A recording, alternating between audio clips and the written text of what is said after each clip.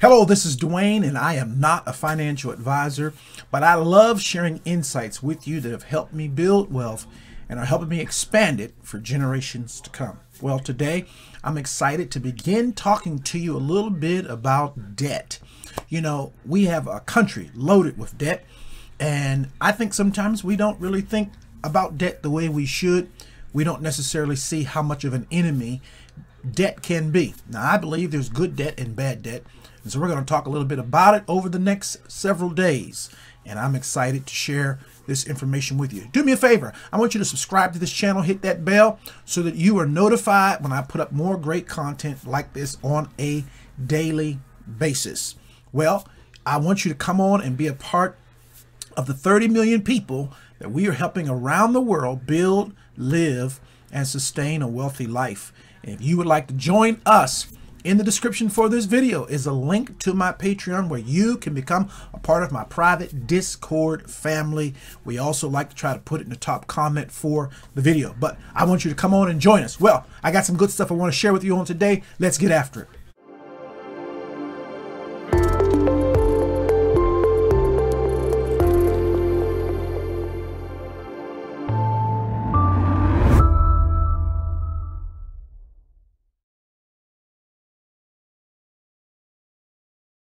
Well, like I said, today we're going to be talking about debt.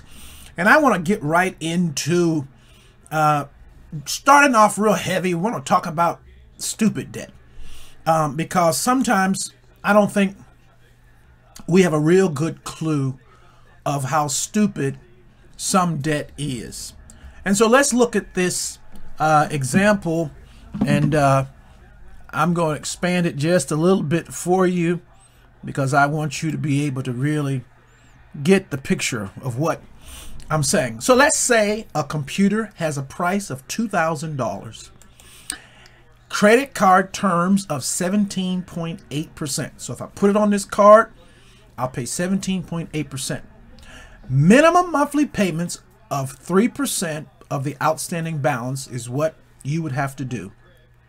It will take you 13 years and 9 months to pay the total price tag of $3,759, including interest. Stupid debt does not start out stupid. Usually it starts out as a matter of convenience. Now, I'm going to go into several things over the next couple of days or so as I'm talking about debt. But I want to open your mind up to conceive that possibly the way you may have approached debt and the way you may have been taught about debt may be that you put yourself in situations like what we just described to you. Now, why is this kind of debt a problem? Why is it stupid? Why am I calling it stupid debt? Number one, debt promoted discontentment is a problem. When you are charging things with money you do not have, you are not content with your income. You cannot be patient. You cannot wait. You must have it now. But when you acquire things too easily without pride of ownership, it is easy to become dissatisfied quickly. Have you ever met those people who, for real, they get this stuff, they had to have it. It's at the store, bought it. And then in a couple months, they're hardly no longer using it. They don't care about it, but the debt is there. I still got to pay it. I bought the $2,000 computer because I just had to have it. Now I'm barely using it, and I've got to make the payments. You know, it's very, very difficult to pay something that you don't want to use no more. When you're not finding it to be useful any longer, many times people don't want to make the payment. Let's look at the second thing. Debt makes arrogant presumptions about the future. By agreeing to have things now and becoming legally obligated to pay for them later, you make bold presumptions about what the future will hold in terms of money, ability, and health. What makes you believe that although you do not have the money now, you will have it later? But worse, you also promise that you will be willing to turn over money you do not have yet to pay for the things you may not have anymore. So this stuff is no longer even in my house. And you think I'm going to still keep paying? What makes you think you will be all that thrilled about spending money you have not yet earned for stuff you probably will not even remember? This is an arrogant attitude and an irresponsible presumption on the future. This is arrogance. 3, debt requires you to transfer your future wealth to your creditors. If given the choice of sending monthly support checks to the wealthy credit card industry or sending those same checks to build your own future, would you really choose the first one? Probably not. However, when you agree to stupid debt, that is exactly what you've done. Your choice has been made, and there is no way out but to make full repayment, no matter how difficult or unreasonable that will be. Debt is going to make you transfer your wealth to somebody else. 4, debt limits your options. If you have any heavy loads of debt, eliminate them altogether. Debt keeps people tied to jobs and careers they hate. It forces moms or dads who would rather be home with their kids to work outside the home. It can even give Mr. or Mrs. Right second thoughts about their prospective spouse. Debt puts limits on your options. And last, debt steals your freedom and makes you a slave. When you are under a load of stupid debt, you are in bondage. You have no way out but to work off your sentence. King Solomon, the wisest man ever to live, summed it up this way: the rich rule over the poor, and the borrower is the servant to the lender. That's in the Bible in Proverbs chapter 22, verse number 7. This is important. I've got to realize what debt is doing to me. And if I don't realize what debt is doing to me, by the time I wake up, I'll be so deeply committed to transferring my wealth to my creditors that it's going to take me forever almost to try and reset and get my life back in order. Let's look at some numbers, because I want you to just see how we as Americans look about and think about debt. First, let's talk about credit card. The average credit card debt by age. So if you're younger than 35, your average credit card debt is $3,660. 47% people in that age bracket have debt, carrying debt. Age 35 to 44, the average credit card debt is $5,990. In that age bracket, 50% of the people are in debt. And I want you to understand that age bracket begins to put you into the time where typically most people have their largest home payment, largest car payment, because you got their biggest homes and things of that nature.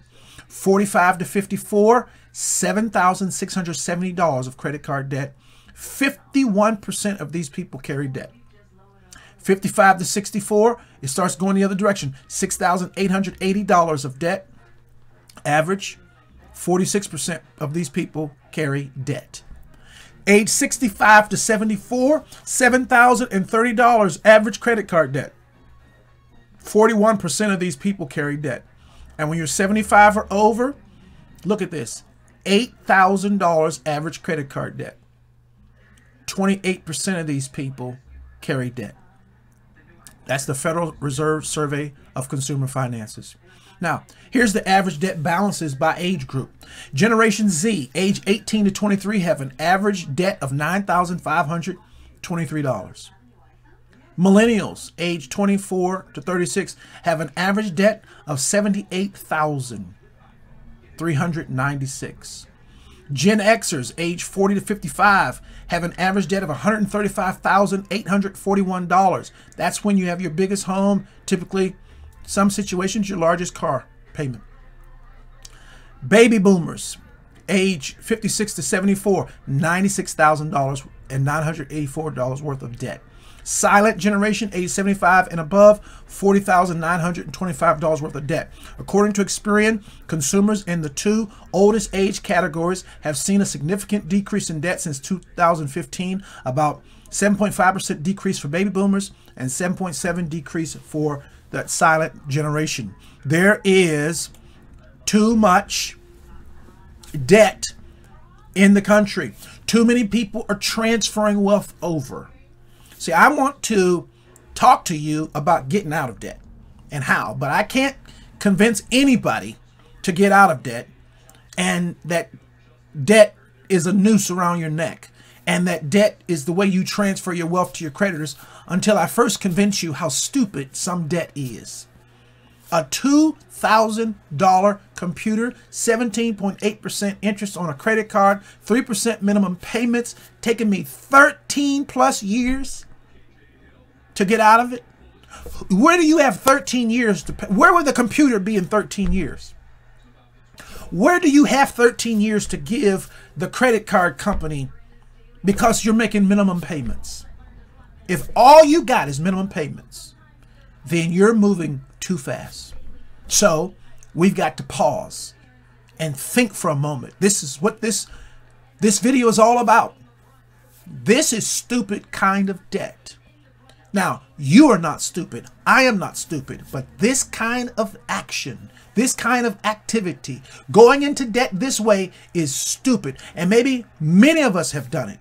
When you're younger, when I went to college, when I was 18 years of age, when I got on that college campus, they had credit cards for everybody. We could get credit cards for ease because we had nothing. I got my first car loan without a job. All I had to do was show them a letter that I was getting a job, and they let me drive the car off the lot that day. It is very easy to get into debt, but you can get overextended so fast, and you have a hard time getting out, and your whole life is turned around. Now, I am helping 30 million people live wealthy. You're not going to live wealthy unless you get out of bad debt and start using good debt to build wealth. So I got to start with this. We've got to understand what stupid debt is. And when you understand what stupid debt is, you start turning on stupid debt, and you begin to hate stupid debt, and you no longer agree to stupid debt. So that's what we're starting with on today. And I want to get your palate wet because you have got to get out of debt, bad debt, so that you can build wealth. You can't build wealth paying a computer off for 13 years. It's killing what you need to build. So we've got to wake up to the reality that I've got to kill bad debt, but I first got to realize that debt is stupid debt. Well, I hope you've got something out of this on today. Share this with someone. Listen, there's a lot of you sitting out there right now feeling comfortable because you've got all this stuff that you're sitting around, and it's around your house, and you're driving it, but you don't own it. It's owned by the credit company. You're just simply paying for it, and hopefully one day you'll pay it off. But if you stick with me, we're going to see this thing right. We're going to deal with it effectively, and we're going to build the wealth we're supposed to build. So excited to share this with you. So excited to be with you on today. I'm looking forward to sharing with you again real soon. And you have an absolutely blessed time and day. Until then, God bless.